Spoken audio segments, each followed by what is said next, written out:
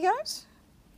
No, I mean, when the Royal Commission first started, I had someone who worked in aged care tell me anyone who tells you they're not making money out of aged care is either lying or incompetent. Now, I don't know how true that was, but it seems to be that the Royal Commission's finally come around to looking at that. Initially, the Royal Commission said it wouldn't do the forensic analysis of the accounting of what was going on in aged care. Now it seems to be doing that. They've actually had 2 accounting firms have a look at the aged care funding. One of them, I think, Stuart Brown, says that most aged care providers are not making a profit, and the other one said that 3/4 of them are. So BDO had a look. Now, if you have 2 firms come and have a look at that, and then also you've got the other issue of transfer pricing, and you've got the big accounting firms, KPMG and Price Waterhouse, and these people advising the aged care business, and it's not just the for-profits, the not-for-profits as well, on how they can actually rent out homes, rent things back, do all sorts of things, creative accountancy if you like.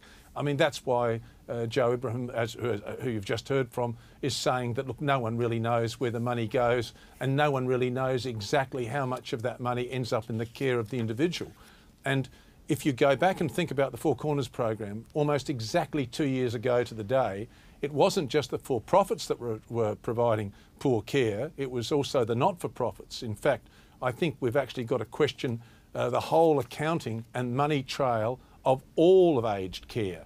And that's why I think it's so important at the moment to actually do that, because if we're going to restore faith in the system, we have to know that the system can be forensically analysed, and we've got to have transparency. And I'm afraid since 1997, it seems to be a free-for-all of deregulation.